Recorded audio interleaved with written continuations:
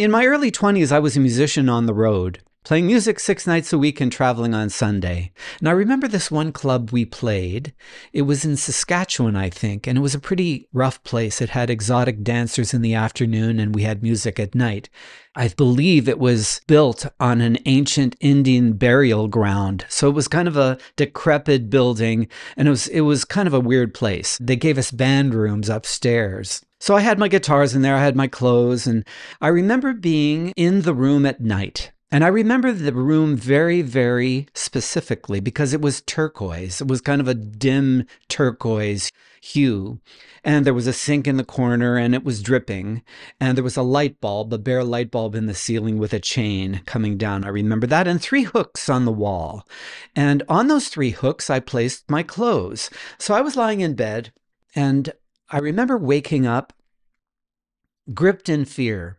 I turned on the light and I looked over at the 3 hooks on the wall where my clothes were placed, and my clothes were on the ground. So it scared me. Now, whether that was my imagination or not, I'm not sure. However, the feeling that I had was one of fear, deep fear. And I thought to myself, okay, so what is fear, Ken? The next day, I went to a local bookstore and I started looking up the word fear. I found a book on meditation, and that completely changed my life. I started to go into meditation like I was just obsessed by meditation. Over the course of my life, I've read maybe, 300 books on meditation from all different categories: Western psychology, Buddhism, Eastern mysticism, Hinduism, you name it. I've been reading about meditation and studying meditation. Today, I wanted to talk about the transformation from ordinary mind to awakened mind, or clarity mind. If you like this video, press the like button, share the video, and subscribe to my channel. That would be awesome. Ordinary mind can be defined as your typical mind, right? You come to the world impressionable, vulnerable, innocent, and your parents and society teaches you the rules of the road, and you learn, you study, you become a human, and you develop all these ideas and these concepts in your mind: judgments, belief systems, criticisms, ideologies, interpretations, representations, knowledge, and it builds up. That's our ordinary waking state. What I'm talking about here is awakened mind. Now, that's something a little different, isn't it? Awakened mind is clarity mind. It's a clear mind. So let's take a journey together. Imagine taking a walk with me, and it's a cloudy day. And suddenly a gentle breeze blows by and the clouds lift and separate. And suddenly you feel the warmth of the sun on your face. We don't say, oh, the sun came out. No, we recognize that the clouds lifted and the sun came out. Well, the sun was always there, wasn't it? It was always present there. And that's your awakened mind. That's the true light of your being. Awakened mind, the shining light that's always present for you there. It's the ground of pure awareness, pure open awareness, shining there for you.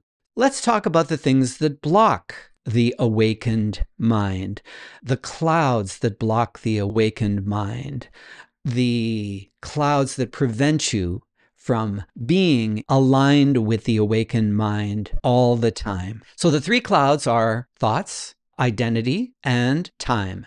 Thoughts, identity, and time. So the first one is thought. Now, we really get wrapped up in thought. Everything's a construction of mind, and we have all these interpretations and representations. I really like that word because we represent thoughts in our minds, and we take ourselves really seriously. We identify with the thoughts that we think in our mind. It's a constant replaying of the tape in the mind of the kinds of thoughts we think. So meditation, or no mind meditation, allows us to take a break from the continual barrage of thoughts that we think in our mind. So that's the first cloud that needs to be lifted. And we practice that with concentration and with meditation, clearing the mind. And it's a beautiful process. It awakens the mind. So that's the first cloud. The second cloud is our identity. Now you're taking a walk with me.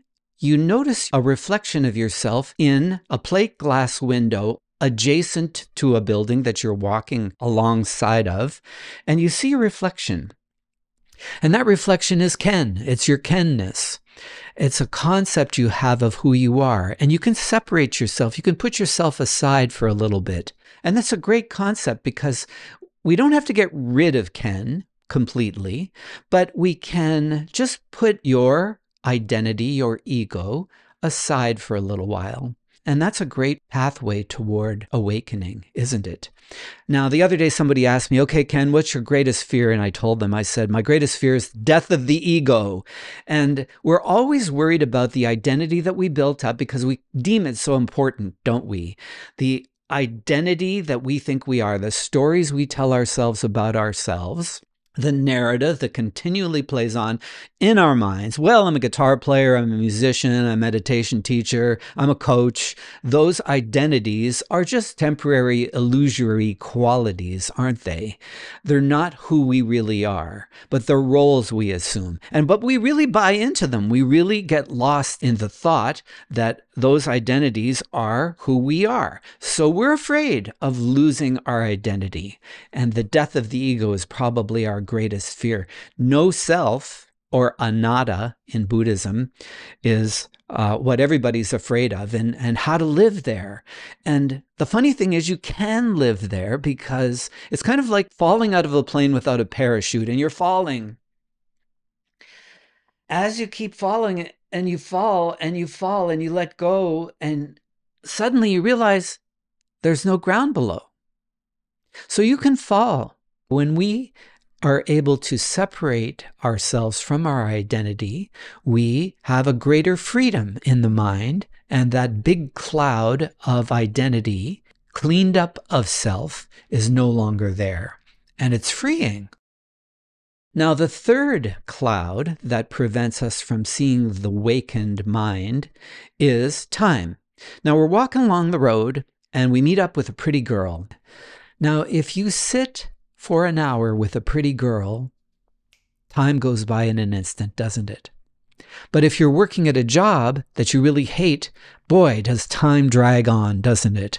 You're looking at the clock, and boy, it just seems like forever. So time is psychological, isn't it? Time is an illusion. It doesn't exist. It's a man-made construct. Once again, time is a construction of mind. So even Einstein said that time doesn't exist. We live in this time-bound illusion. When we're in meditation, we experience timeless awareness. The same when we're in flow states, where we're in our peak performance place, where we're in the zone or in the pocket. Time doesn't exist. Or when we're surfing, right? We're having such a good time. We're in timeless awareness. Or when you're doing something fun, you're in timeless awareness. The third cloud that prevents the awakening mind is time. And time stresses us out. So we can release our attachment to time more often than not. We still need time, to make schedules and do things in life, of course. But time can be released in meditation, and we can experience timeless awareness. And that brings about a great realization, a great opening up to open awareness so that we can see the light of our awakened mind. In conclusion, clearing out those three clouds can bring about a great deal of awakening, and you can live in that. Now, you finish taking your walk, you go up to your car, and you unlock the car, and you go in the car, and you notice, hey, there's road dust on my windshield. So you press the mister, and you turn on the windshield wipers. The windshield wipers clean off your windshield. That's the fourth final key to stable awakening, to continually clean the windshield. It's a maintenance thing, right? In Buddhism, they call it sanskaras. In Hinduism, they call it samskaras. But really, they're just mental impressions or reifications or objectification or representations or interpretations where we play them over and they become hardened. They're like a dogma, a belief system, and they become stronger. When we're vigilant using mindfulness, we can be more aware of the kinds of thoughts we think, and we can lighten up a little bit. Don't take our identity too seriously.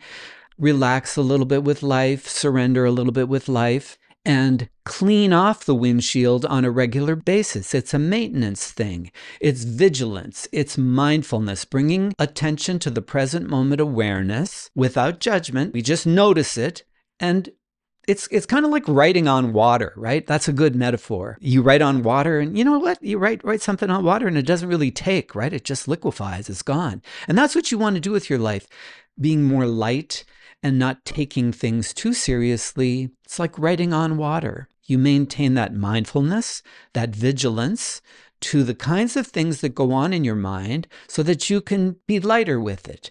You're really introduced to stable awakening, and you can live in there for longer periods of time. If you like this video, I have another video you might enjoy called How to Get to Know Yourself in 8 Minutes or Less.